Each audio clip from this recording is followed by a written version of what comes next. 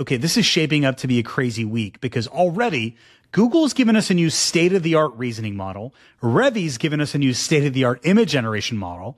OpenAI's finally released native image generation. And we've got a bunch of MCP breakthroughs, allowing Claude to talk to Blender, Unity, and Unreal Engine so you can literally speak 3D worlds into existence. Let's get into it. All right, so first and foremost, Google has dropped Gemini 2.5 Pro, which they're dubbing their most intelligent AI model yet. And they're not capping. It is literally on the top of LM Arena. And the difference is sizable. We're talking about a 40-point score ahead of Grok 3, GPT-4.5 preview, and even DeepSeek R1. There are certain dimensions where Claude still ends up taking the cake.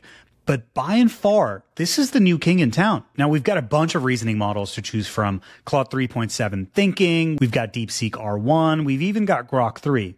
But what's cool about this is their massive context window and the ability to process multimodal data. So I'd say this is vibe coding approved to the point where you can create a bunch of really cool things like we've covered in previous videos using 3JS, P5JS, whatever else that you'd want to throw at this thing. Now, if you haven't seen my video on vibe coding for creators, definitely go check that out because it'll give you an idea of the types of things that you can do with this new reasoning model at your disposal. And let me tell you, it's not just making 3D stuff. Since this is a natively multimodal model and it's got this huge context window, you can drop all sorts of videos in it. So if you'll recall, we went into AI Studio and basically used this reasoning capabilities to detect every time I made a shot and create this augmented reality HUD overlay that I'm overlaying on the top left, writing the full After Effects expression for it too to give me this final result. So there's a lot of really cool things you can do with it. So definitely go check that out if you haven't already. Now you can also do some very mundane things with it. For example, throwing in a 13-minute video, which like boom, 240 tokens right over there. And I say something as simple as, you are a world-class YouTube packaging expert. Watch this video, listen to the audio and dialogue, tell me 3 strong titles following the principles of Daryl Eves, and then basically give me chapters. And here you can see its internal chain of thought. And it's getting everything down from like the animated transition, me jumping in to an empty chair, like I'm teleporting in, about my credibility, the core ideas that I've presented, on and on it goes. Then you can see it reasoning about the different types of titles, what principles to use. And then finally, if I just go through all of that, after 30 seconds, I get this answer. Why Netflix and YouTube skipped Apple Vision Pro, Google AR VR lead. Damn, you know, it's funny. A lot of the LLMs keep telling me to lean into sort of the Google background, which I would love to do. I bring it up when it makes sense. I find it a little cringe when you've got other folks that are like the Google, Meta tech leads and all this other stuff, though I really like the tech lead. Anyway, here's the YouTube chapters I got out, and honestly, it's pretty freaking fantastic. I'm probably going to package this video using exactly this technique just to make it extra meta. Now, speaking of Google, one of the other things we covered recently is their new Gemini image generation model. This natively multimodal model that can accept images, audio, video, text, and then can output text and images natively, not calling some other model that does it for you, but natively doing it. Now, of course, as a part of that, we were joking about how nobody gets OpenAI to ship unreleased stuff like Google does, because this exact capability was actually touted by OpenAI last year. They just never shipped it. Turns out they are now. So as of today, Tuesday, March 25th, you can indeed do native image generation. And it's really quite good. So in this example, I said, make an image of a UFO parking not allowed sign with a UFO conspicuously parked in that spot with a gray alien arguing with a police officer in front of it. And you can see the results are pretty freaking amazing. What's especially cool is I added on one extra prompt just saying, make it photorealistic and put a bunch of Teslas in the background because, you know, that's topical. And check out the results. You can see they're substantially similar. Of course, the text rendition is absolutely amazing. And to that end, let me show you one other example. So here I said, tell me Einstein's most famous quotes that we be primed for sharing on X. Cool, I got a bunch of quotes. I want to go with the most obvious one, the one that's most popular. Imagination is more important than knowledge. I basically said, create a new carousel image design for the first quote, and got this. This is fantastic. The fact that Einstein's in there, the fact that the text looks absolutely perfect, there are no typos whatsoever, and it just looks like a poster. Now you can iterate with this, of course, and say, now make it more of like a holographic, like wireframe design. I wanted to show like the fabric of space-time, like stretching under the influence of gravity of an object. And I got something like this. Pretty freaking cool. So all the tips that we covered about, leaning into the world knowledge of large language models, image editing and colorization, chaining different prompts together, long text generation, all that good stuff absolutely implies here, including the advanced prompting techniques that we went over. So go check that video out for a good reference on all the stuff you can try with this new image generation update inside of ChatGPT. So speaking of image generation, we also got a new state-of-the-art image generation model this week. And so this is a startup that's decloaked after about a year and a half, and they are ahead of Recraft, Flux 1.1 Pro, Imagen 3, and Midjourney as well. And it's fairly uncensored. You can do celebrities, you can do brands, anything to your heart's content. So use wisely. But I love that in these like Elon and Zuck generations, they actually got the height delta right between Elon and Zuck. And oftentimes, especially in something like Midjourney 6.1, when you say Elon Musk shaking hands with Mark Zuckerberg, you'll often notice that their likeness ends up being sort of like this blend between the two of them. So it's like a blend of both of those folks talking to each other. It looks really weird. But the results here are absolutely fantastic. Now, I was asking some of the creators of this model, like, what are some things that it particularly excels at? And one of the things that Oscar from the Reve team pointed out is that, you know what? It's actually very good at typography. So these are all single text prompts to get this type of output. Single text prompt again. Like this looks like a final image, and I'm mind blown with just how good the fidelity is. Here's an immaculate Billie Eilish poster that's like hit print, hit publish. That's like good to go. And this obviously makes sense because the person who worked on this, Mohammed, it looks like he's from the VO and Imagen team at Google DeepMind. So they've got a team that absolutely has the chops.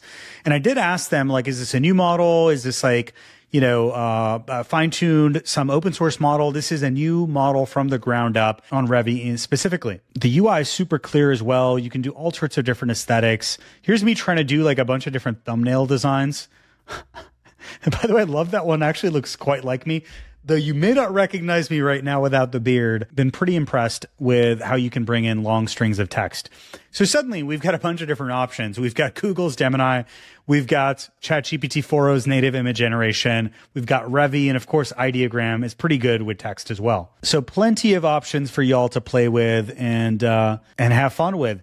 What's also cool is you've got this like editing ability. It's like add multiple Apache helicopters encircling the Godzilla and shooting at it. Let's just see what happens. Boom, and that's what we got, and it looks really, really good. Yeah, the propellers actually look good for the Apache. They're all oriented in the right direction and totally shooting at it. Very cool. Dare I say this looks better than some of the Google results. Let me show you a more fine-grained edit. Let's say change the text from 3D is changing to 3D has changed, like a tactical change. Boom, and as you can see, we got exactly what we wanted. So very cool for image generation and also conversational editing of existing images that you have. And I'll just add that the fidelity is absolutely amazing. This is still a research preview, so I'm excited to see what the team has in store next.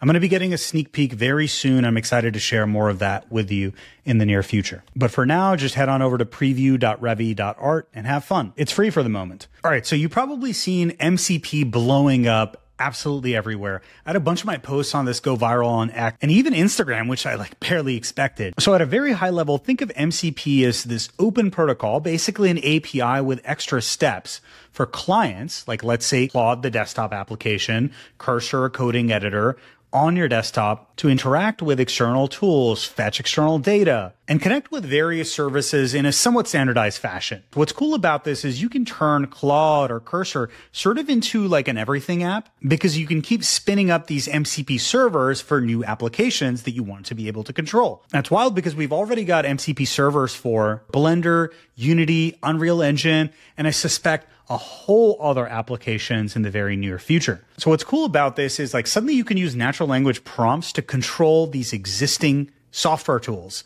that are very, very complicated to use otherwise, right? So in this case, you can provide like a 2D reference image and ask Claude to create it for you in 3D.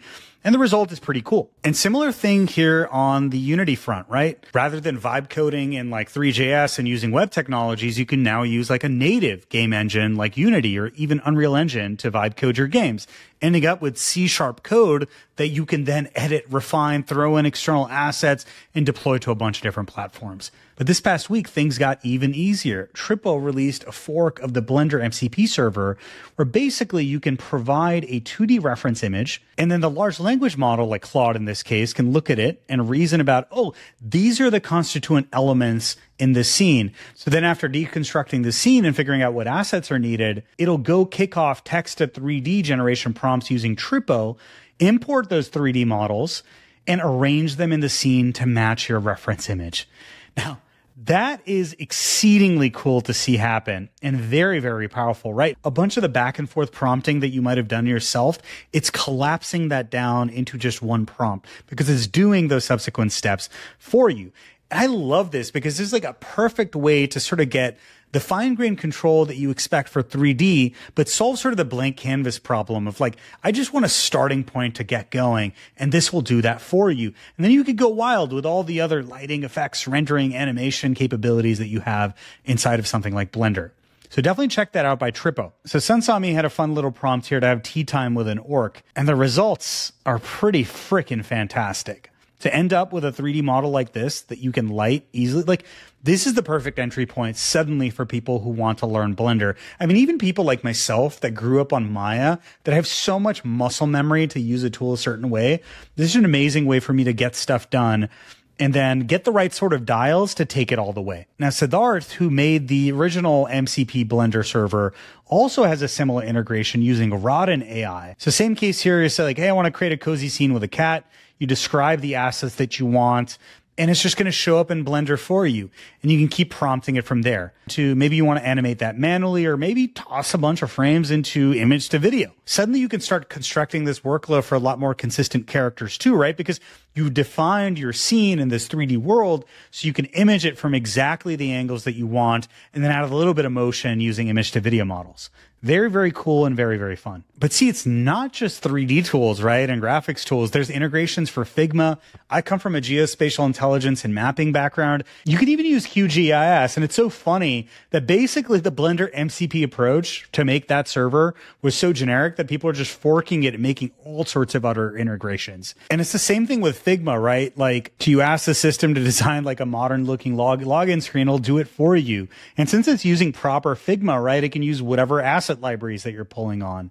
Sky is really the limit, and I think we're just seeing the start of this ability. The model's getting smart enough to actually meaningfully like use these different applications. Also, what we covered earlier, we've got like brand new reasoning models, and like we've got DeepSeek R1, we've got GPT 4.5, all these new models at our disposal. As they get better, so will their ability to orchestrate stuff. And of course, the next level up from there is sort of a true agentic system. And this blew my mind. I haven't tried this yet, but you probably saw my Manus AI video where we vibe coded a bunch of cool things. The homie M basically went into Manus and was like, yo, I want you to make a fully functional animation of like ATP synthase, adenosine triphosphate, and just like gave it a bunch of like natural language prompts. And it gave him a Blender file that he just downloaded and opened, and this is what was inside of it. Now, this is like hurting my head a little bit, but what this tells me is even if you take the current power of like Claude 3.5 or 3.7, the current large language models at our disposal, and you run it in this sort of agentic architecture, yeah, it may not be super efficient in terms of compute, but it can still produce some magical things for you. So here's a really cool market map that the A16Z infrastructure team made, and this will give you a sense of like the top clients. So like these are the systems that are doing sort of the controlling, if you will, and these are the things that they can control.